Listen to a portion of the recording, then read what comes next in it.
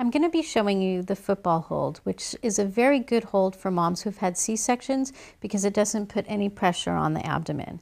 And if you do have any nipple damage, then this is a nice way too to move the baby's mouth to a different position so as not to damage or let heal the part that's already been damaged.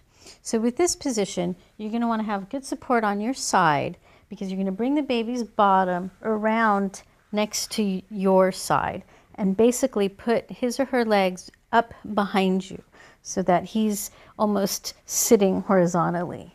You're going to take this arm and put it under your breast, and you can hold down this arm with your other hand. And you're going to support the baby's head here underneath like we talked about in the cross cradle position so that you can guide him or her onto the breast easily. So in this position, his mouth is horizontal. So I'm going to compress my breast more like a sandwich this time. And as soon as he opens his mouth wide, guide him onto the breast like so. Let me show you that again. So I'm going to compress the breast horizontally. And as soon as his mouth is open wide, I'm going to guide his head onto the breast like so. And this is the football position. The other thing that you can do with football is if your hand gets tired here, you can either pop your pillow up a little bit higher or get a rolled up washcloth and just put it underneath your hand for support.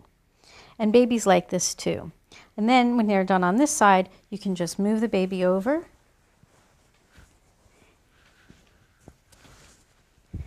Put his legs up behind you and feed him on this side.